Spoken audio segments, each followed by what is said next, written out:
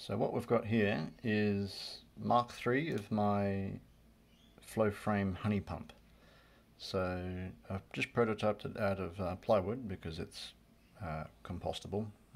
The final version will be made out of acrylic. But it's a different way of pumping the honey out of the trough in the bottom of a flow frame. So at a high level, it consists of a long copper pipe and a loop of this bead rope, bead chain, this stuff. You use it for opening and closing your window blinds.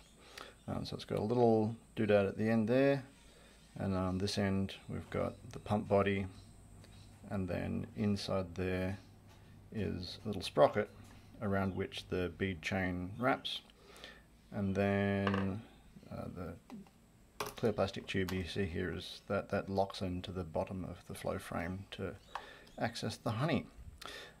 So this was the goal of the design here is to get the honey out faster.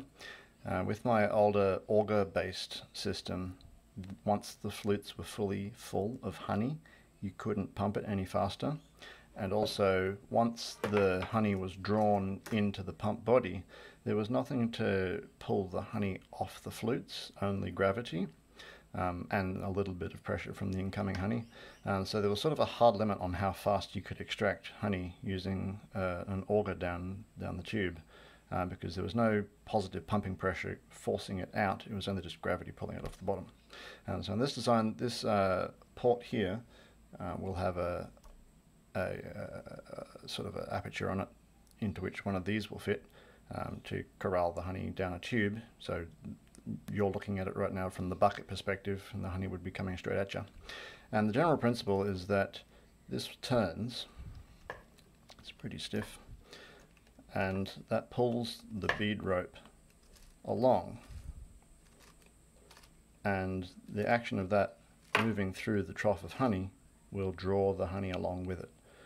Because the honey is quite viscous and it likes to stick to things. Like if you're stirring a spoon in some honey, lots of honey will stick onto the spoon and be pulled around with it. So the principle here is that as this rotates, the honey will stick to the bead rope, and then once it gets down into here, it hits this section where there's nowhere for the honey to be, so it's physically forced off the sprocket, forced off the string, and then falls out the bottom into your bucket. So down on this end, we've got this little feature here that ensures that the bead chain rolls nicely out of the end of the pipe, as opposed to just sort of snagging on the sharp end of the pipe. Once you get it all lined up, it moves pretty freely. Now the one issue here you may have seen is that I have a knot here holding, well, a cable tie, twisted tie, holding the ends of the bead rope together. So for this to work, this bead rope needs to be a continuous loop with no joins, or at least no joins that won't fit through this copper pipe. And the inside diameter of this copper pipe is a mouse fart above the outside diameter of this bead chain. So any join has to be a really snug one. So I've done a bit of experimentation with joining this stuff. When you buy it, it comes with these little clippy-doos.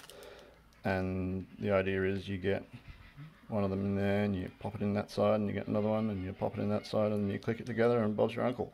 Unfortunately, obviously, this won't fit through my tube. So something I've discovered is that this stuff is a thermoplastic. If you warm it up, it goes pliable. So what I've had some success with doing is cutting two beads in half, then warming them up with a hot air rework gun, and then squish them together, and then hold them together until they form one bead out of two halves. That works alright. It's a bit hard to get the cut clean. I have also experimented with just sort of filing down a bead until it's halfway, and then heating that up and squishing them together. That's an unsolved, it's an imperfect solution currently. I've also tried cutting them in half and then gluing them together. That kind of worked, but didn't really hold up under tension. So that's an outstanding problem to fix, but the purpose of this first prototype of Mark III was to get the whole plan lined up, laid out. This is the first time I've really done this stacked laser cut approach. Usually I do things with 3D printing, and all the laser cut stuff is stuff that's strictly 2D.